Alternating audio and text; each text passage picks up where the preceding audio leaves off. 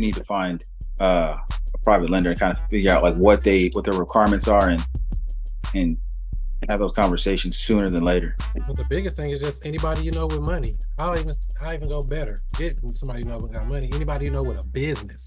That's who your private lender is. Okay. So they don't need to be in real estate because then they know too much. Then they're like, I can do it myself and I don't need you. You know what I mean? So you don't really want somebody that's deep into real estate. You want somebody with a bunch of money that's too busy on their business, too busy on their personal life, too busy doing whatever they're doing to where they don't want to be able to do anything for real estate. But they want you to run it.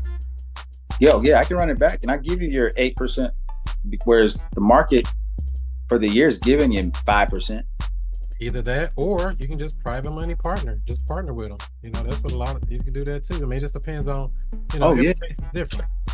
Yeah. Everybody want to be in real estate, right? Yeah, they do. They think it's sexy. All you gotta do is give them a way to get in.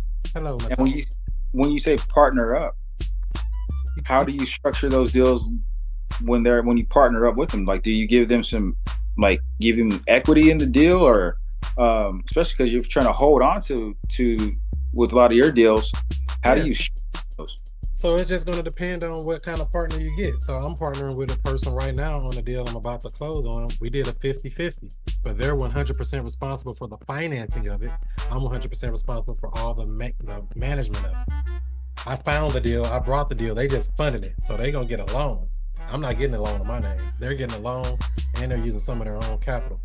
They're doing 100% of the financing. I'm coming out of pocket for $0. And then I put them in as a 50-50 partner. No, yeah, that makes sense. You're doing the heavy lifting. They've got the capital.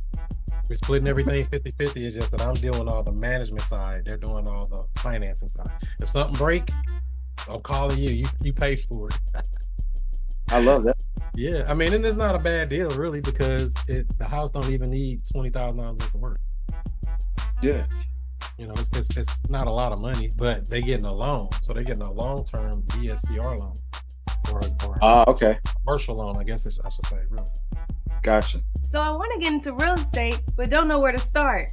Well, what I would say is to join the Future Cash Flow Club. It's a community of investors where we talk about wholesaling, we talk about creative deal structuring, buying houses subject to, all of the creative stuff that everybody's talking about. You don't need a real estate license or any of that. Wow, where do I sign up? Well, I would say go to futurecashflowclub.com. That's futurecashflowclub.com. You can even get a free trial. Try it out today.